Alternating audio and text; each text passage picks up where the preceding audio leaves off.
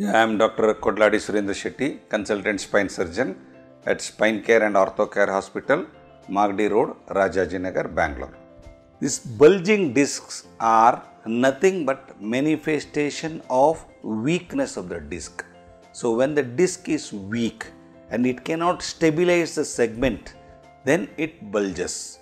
So, we should differentiate it between a bulging disc and a herniated disc. Herniated disc means in the periphery there is a small tear and whatever the disc material is there inside has just come out through that tear and it is in one portion. So, either in the right side or in the left side or in the center. So, but bulging disc is like that. It is like a uniform bulging.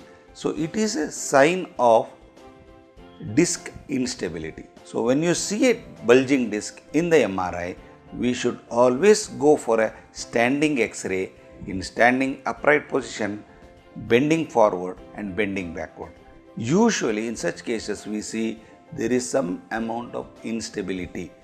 Either upper vertebra will be either moving forward or it will be moving backward or sidewards.